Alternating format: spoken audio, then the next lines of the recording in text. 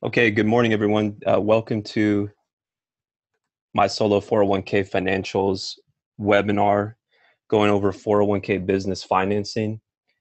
Thanks, everyone, for joining. My name is George Blower. I'm the general counsel of my solo 401k financial. Today's session is being recorded. Um, Today's objective is really just educational, so we're not going to be given any type of investment advice or legal advice or anything of that nature. And really, the PowerPoint is geared at a high level, but if anyone has any specific questions, of course, you're free to contact us you can contact me at george@mysolo401k.net or call us at 1-800-489-7571. The contact information is right there on the screen, or you can bring it up in this call if you'd like to. We'd welcome that type of feedback on the call. So um, I'm going to go ahead and get started. I am going to unmute everybody so that you can jump in. Again, we want to encourage that. So thanks again for joining, and we'll get started. So let's go through an overview of the topics that we're going to talk about this morning. We're going to talk about what is a ROBS 401k. Am I eligible to set up a ROBS 401k? So eligibility, what type of retirement funds you can roll over. What is the process? So it's step by step. What is the process to fund my business? How do I get money out of this business? Can I receive a salary? Do I have to offer the plan to employees? What are the ongoing costs and requirements? And what are the exit strategies? So a lot of good information that will, you would want to consider before you decided to go down this path. So let's start with the basics. What is a ROBS 401k? ROBS is really just an acronym for rollover as business startup. That's the terminology that the IRS has used. Our plan is called a 401k business financing plan. Other people have different names for it, marketing terms, that kind of thing. That terminology came out of an IRS memo back in 2008, which was really the landmark guidance from the IRS that did a couple of things. I mean, it clarified that they viewed it as a legitimate legitimate transaction. I'm sorry, we're getting a little bit of feedback, so I'm going to go ahead and mute. We can unmute at the end, give people a chance to ask questions at the end. Thank you. Again, the terminology rollover is business startup. It comes from an IRS memo back in 2008, where they went over sort of the regulatory expectations, really highlighted risks, both in terms of investment risk, compliance risks. The investment risk, of course, being that you're investing your retirement money in your own business, and the business might not work out. Compliance risks in terms of things that they had identified where people weren't necessarily following the rules or the regulatory expectations. What a ROBS 401k is allowing you to do, as stated in that third bullet, is to fund your business with your retirement money without paying taxes or penalties. So you're really able to access a significant amount of money to fund a business without having to pay what oftentimes might be 30 or even 40%, which you add in the 10% penalty to take a withdrawal, along with the income taxes that you would have to pay on that once you take that money out and it's considered income in the year that you take it out. As a result of that, oftentimes you're able to minimize or even avoid debt, which can really be instrumental for a new business, right? A growing business. If you're able to avoid taking on that debt, it can really allow you to achieve success with your business. So that's, at the end of the day, that's the real primary benefit of the plan. There are going to be some other ancillary benefits in terms of you have a 401k, which can be attractive to employees that you might have in your business. The point of this, as in the next slides, we're going to go into the process and really some of the, not necessarily the cost, but things that you're going to have to take on. It's not as simple as just setting up a plan, funding your business, and forgetting about it. As stated in that IRS memo, there are a lot of important ongoing compliance requirements. So we're going to definitely get into those as well. So let's go on to the next slide.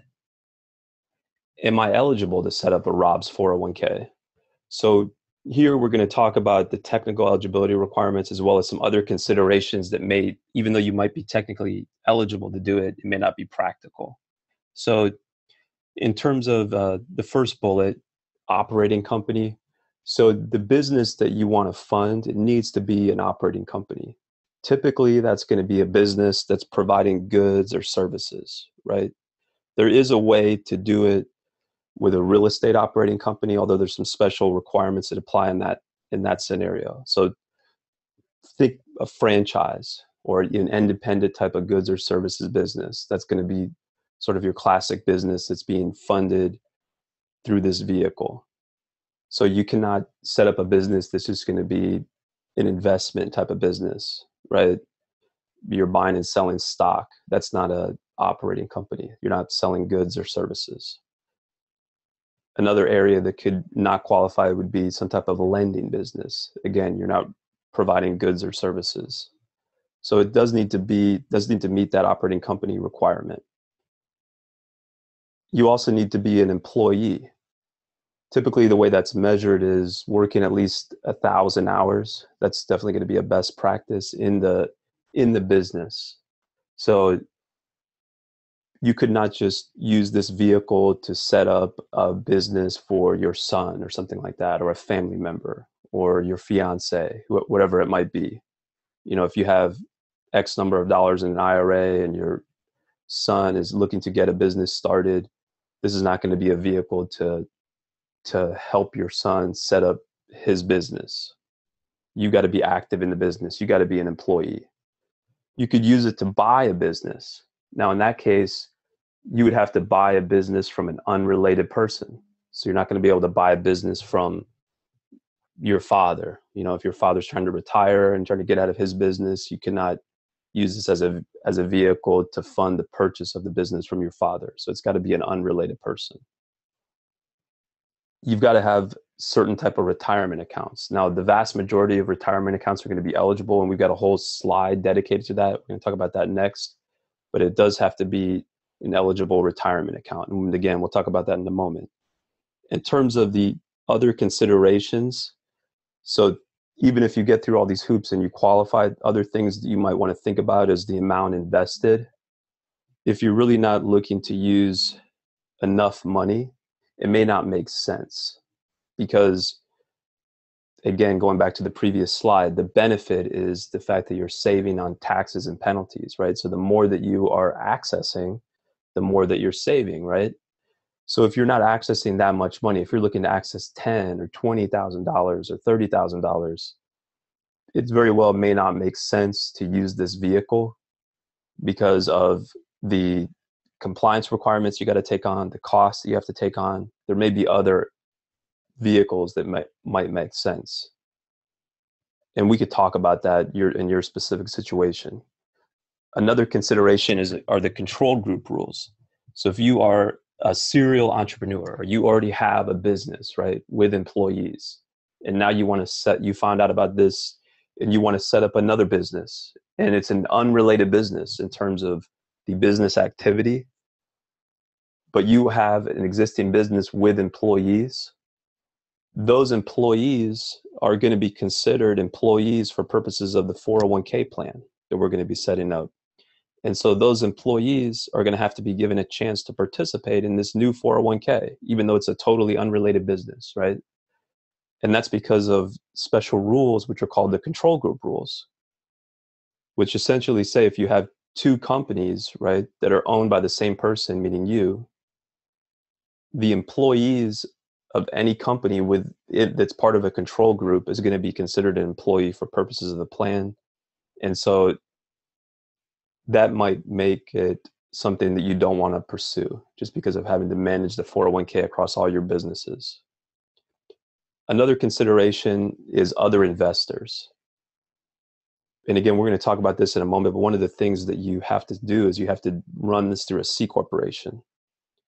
If you have other investors in the picture, they may not want to run this through a C corporation. Their preference might be to do it through, say, an S corporation or maybe some type of LLC taxed as a partnership, right? And so that might make it unattractive to work through this vehicle because it has to be done through a C corporation. So that's going to be another consideration. Spouses and children. Your spouses and children can be active in the business. If it's, say, your money, but your spouses and children are going to be active in the business as employees, right? That you're going to have to be careful that you are not paying them an unreasonably high salary and that sort of thing. The other thing to consider is that if those relatives are not bringing money to the table, then they're not going to have any type of ownership interest in the business. So if one spouse has the money, but they say, well, we both want to do this 50-50, right? In their minds, it's 50-50. Well, technically speaking, if only one spouse has the money, then the other spouse is not going to have any ownership interest in the business. So those are some other special considerations beyond just the strict eligibility requirements.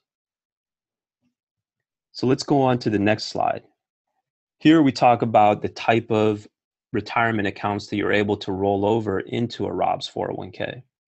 Of course, you got your all types of IRAs other than Roth IRAs and inherited IRAs. You've got traditional rollover, so you rolled over money from, say, a previous employer, a SEP IRA, a simple IRA as long as you satisfy the 2-year vesting period. You've got former employer plans like 401ks, pensions, thrift savings plans. The way that the money is going to get transferred is via a trustee to trustee transfer or a direct rollover. So it's going from an existing retirement account to your new employer 401k. So it's going from one retirement account to another, so it's not going to be a taxable event. It's a reportable event, so whoever holds your retirement accounts today would issue a 1099-R in the following year, but it's not a taxable event. So that 1099-R should have a code G in box 7 to indicate that it went to a qualified plan. Another way that you could theoretically do this is via an indirect rollover, where you take the money out of your existing account and then you hold it personally, and then you move it over into this plan within 60 days.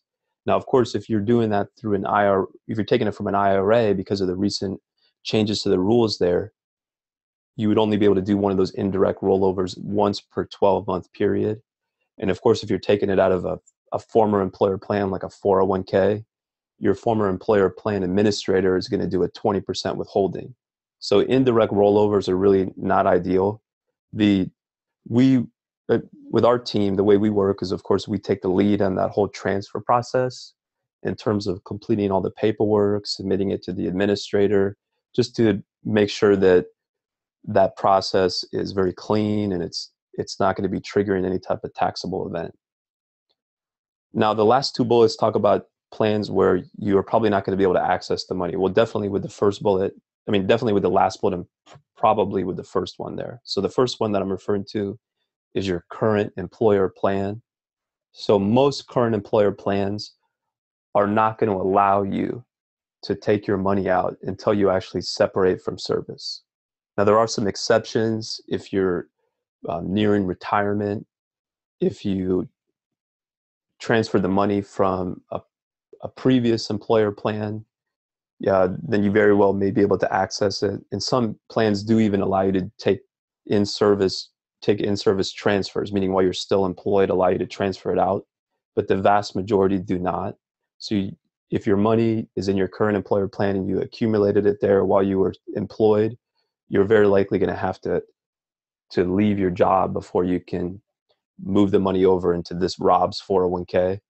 And so that can create a timing issue, right? Where it might take you a month after you leave before you can even fund the business. And so from a timing perspective, that might not be what your ideal scenario is.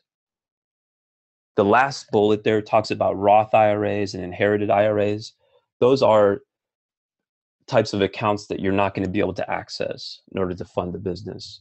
Because of the IRA rules, they're just not going to allow it. So those are going to be off the table. So let's go on to the next slide. Here we're going to go over the process to fund my business. What is the process to fund my business? So really it's a two-step process in terms of the transfer of the money. First of all, a corporation is established, and then a corporate bank account is set up. That's the company that's ultimately going to be funded with the retirement money. That's the bank account that's ultimately where the money is going to land. But it's not going to go directly into that account. It first has to go into an account in the name of a new 401k plan. So that corporation is going to adopt a 401k plan, and you are going to be an employee of that company. Remember, we said one of the requirements is you got to be an employee. So as an employee on day one, you're eligible to participate in that 401k. And so what you're going to do is you're going to transfer your money over, like we talked about, as a trustee to trustee transfer or a direct rollover into your new 401k plan. And so the money first has to go into an account in the name of the 401k plan for your benefit. Now that account, the basic requirements is it needs to be at a financial institution. So it could be at a bank or it could be at a brokerage. Our team's process is we work with a number of banks and brokerages, but what we typically do is we would establish an account at Fidelity. It's going to be a brokerage account over there. So it's not a 401k that's provided by Fidelity, it's provided by us. So Fidelity's role is to be the custodian of the cash that's in the account. So the money would first go over to that account at Fidelity. And then once it clears, it's going to be wired over to that corporate bank account. And what you're doing is you're actually buying stock in your new employer. So you're buying stock in that new corporation. So you're going to end up owning a large percentage of the company's stock through your 401k. So, you might roll over $200,000 and invest $100,000 in the company. And then you own, say, 100,000 shares of that new company. And the stock is issued, so the corporate records there, the stock is issued to the 401k for your benefit. Now, if your spouse also has, let's say you've got somebody else in the picture, let's say it's your spouse, and they have retirement money as well, it's an eligible type of account, they're going to be active in the business, they're going to have their own separate brokerage account. So the money, your spouse's money would go into that account, and the same process is going to be wired over to the corporate bank account, and then stock would be issued to the 401k for your spouse's benefit. Ultimately, once the money hits that corporate bank account, you can start using it right away for legitimate business purposes. The timing for the whole process oftentimes takes about 3 to 4 weeks, although it can vary. Your biggest X factor in terms of timing is where the money's coming from and the time it takes for it to be released and transferred over. If you have an IRA at Fidelity and the new account is at Fidelity, it could take as little as maybe just a couple weeks, potentially, depending on how quick the corporation is set up, and then the new brokerage account is set up, because then it's just going to be an internal transfer at Fidelity. But if you're talking about moving your money over from your current employer plan, then you're going to likely have to quit first, like we talked about. They might have a 30-day waiting period, theoretically, although most don't. So the point being that it can vary. It's going to depend on the facts and circumstances. You really need that whole transfer process can be daunting. You're definitely going to want to work with a team that is well versed in dealing with all these different companies and all of their different processes and procedures, because oftentimes they're not motivated to let that money go. So you want to work with people that can navigate those systems and processes. So that's how the money moves. It first goes from your plan to the new, your existing plan to the new plan to the business bank account.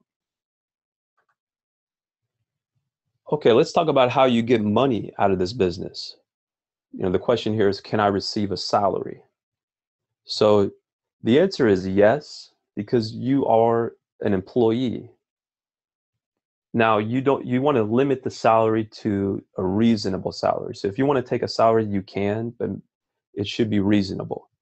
Now, the whole notion of a reasonable salary is obviously a vague concept, right? Which is good and bad. I mean, it's good in the sense that the regulators are not dictating how much money you can make, right?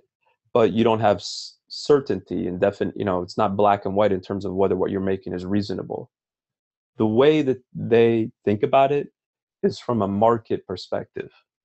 So let's say that you decided to do this business as just a passive investment, right? Let's say that you wanted to open up a food truck, right?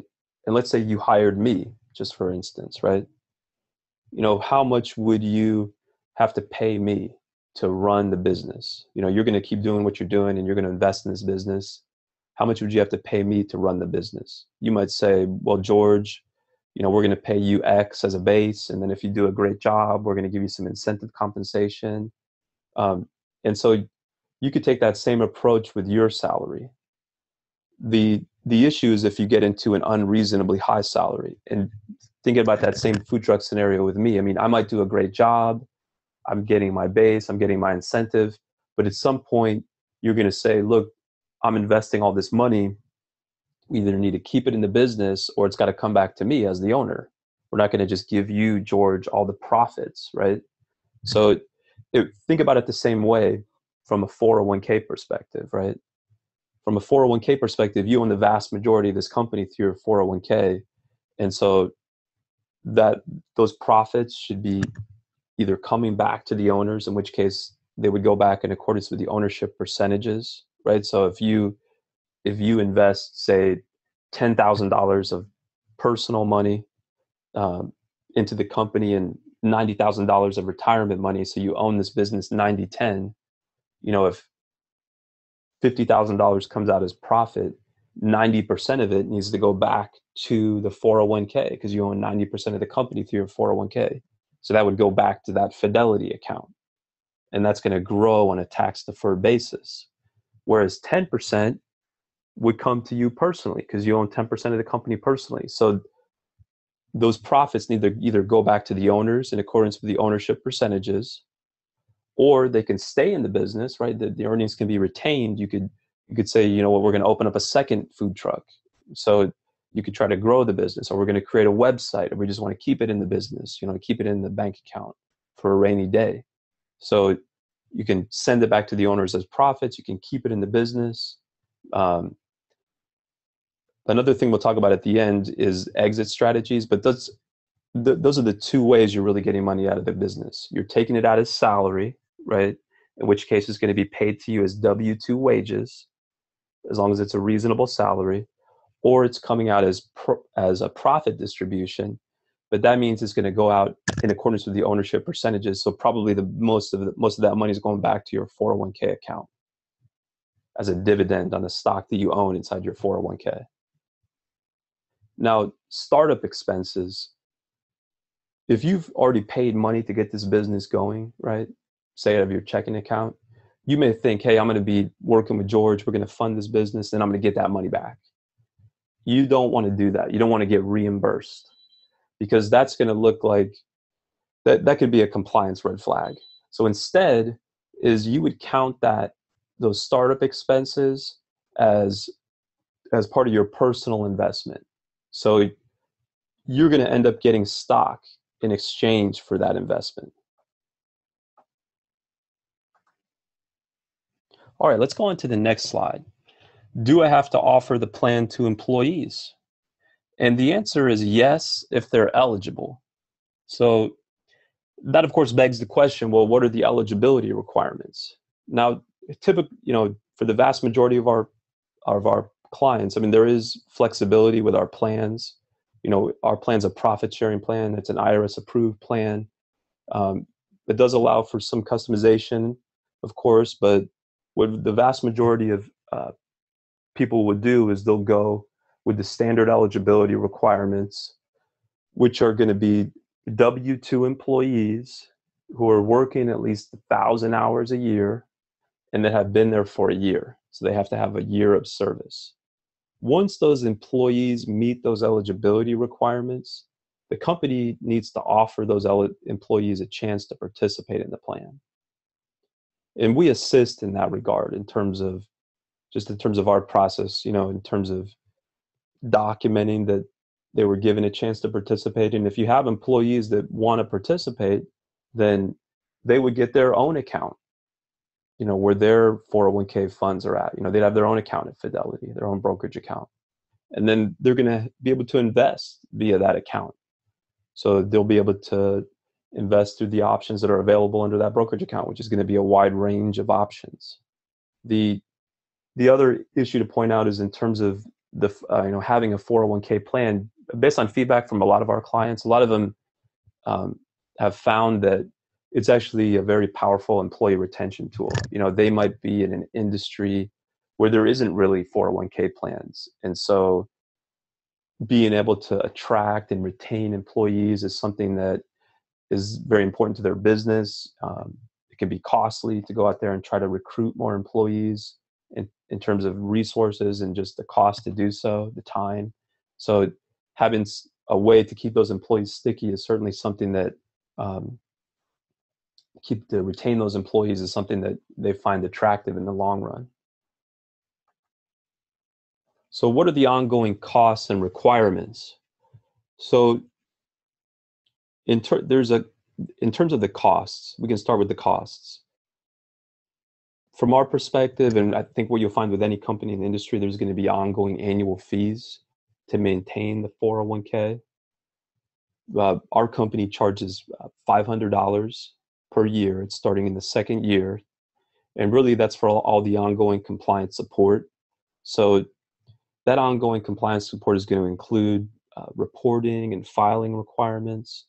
For example, there's an annual return that needs to be filed for the plan. It's called a Form 5500. It gets filed with the DOL, Department of Labor, electronically. It's something that we prepare as part of our services. You've got issues around employees like we alluded to before, in terms of needing to be offered a chance to participate in the plan and onboarded. You've got mandatory plan amendments. So as the plan's going to need to be updated as the law changes. So there's a number of ongoing requirements. A lot of it depends on what's going on with the plan.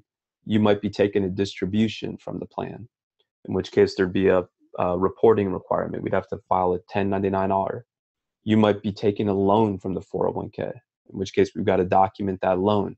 And we handle all of that in terms of our services. We handle all of that as part of part of our annual fee there. There's also going to be a valuation requirement, and that's connected to that Form 5500, which again is the annual filing for the 401k plan. Because on that report, we need to list the value of the plan assets. And of course, one of the main assets of the 401k plan is going to be that company stock. So in order to know how much to report, we need to know how much the business is worth. So evaluation is going to be needed. And of course, there's going to be a cost associated with that. You're able to use your own provider, or we could facilitate it through different companies in the industry that specialize in preparing those valuations. And then finally, you may have a bonding requirement.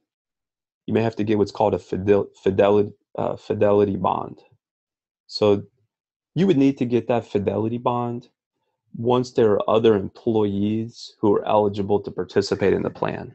The theory behind that, just to put some context and color around it, the theory behind that is that you are going to be the trustee of the plan. So that means that you've got access and control to the money that's in the plan. And so if you've got other employees that are eligible, might be putting their retirement money in the plan, the bond would be there to protect against bad acts committed by you as the trustee, let's say fraud or something like that. So in that case, you'd need to get a bond. A good rule of thumb, given our fees, the valuation, and if you have to get the bond, is probably in about $1,200 to $1,500 a year in terms of ongoing costs to maintain the plan. And that would start in the second year. Okay, so let's go on to the last slide here today. And here we want to flag some exit strategies. So thinking back to that scenario, right, where there's profits that are made, and we talked about different options. The profits could be sent back to the owners. They could be kept in the business. And then a third option is they can actually be used to buy the shares back from the plan. That stock buyback is probably the most common exit strategy. And really what you're doing is the opposite of how you funded the business, right? Initially, you moved money into your 401k plan and you bought stock in this company. Now the company's going to turn around and buy the stock back from the 401k plan. It would need to buy it back for fair market value at the time of the buyback. So you would want to have documentation to support that, evaluation to support that.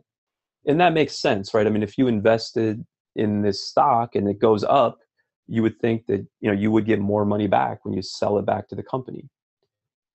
And so this exit strategy is going to be a scenario where you're still involved in the business, right? You still own the business. You just don't own it anymore through the 401k plan. If the company buys back all the shares from the 401k plan, now you're going to be the sole owner of the company. So that's probably the most common exit strategy in terms of getting the 401k out from owning. You'd still have a 401k, you just wouldn't be invested in the company anymore. Another exit strategy, of course, is selling the business. Now, if you sell the business, more than likely, you're going to do that as an asset sale. Most buyers don't want to buy a business as a stock purchase unless there's some special circumstances. They're going to want to buy it as an asset sale.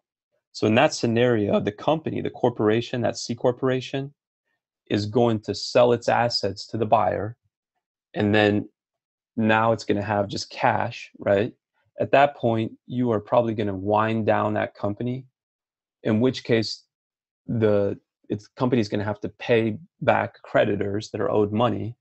So people that you owe money through the business, and the money that's left over is going to go back to the owners, back to the stockholders, which means if you still own it through the 401k, money's going back to your 401k.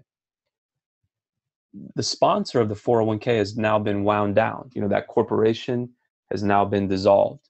So the 401k itself needs to be wound down, and there's a process that we would guide you through at that point. For example, there's a final 5500 that we would need to file.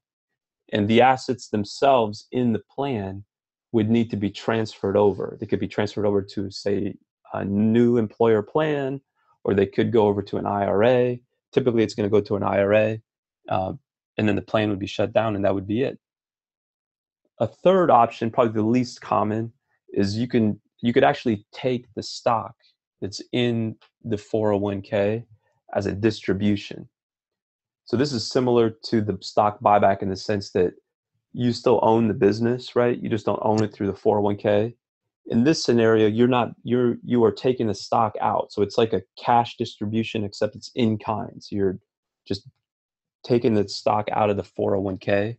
But just like any distribution, it is going to be subject to taxes and possibly penalties. So based on the value of that stock, you'd have to pay taxes and possibly penalties. If you do that, now you own the stock, you still own the business, you just don't own it through the 401k anymore. So that we've come to the end of the slides here. I will unmute the folks on the call, so give people a chance to ask questions. Nothing. I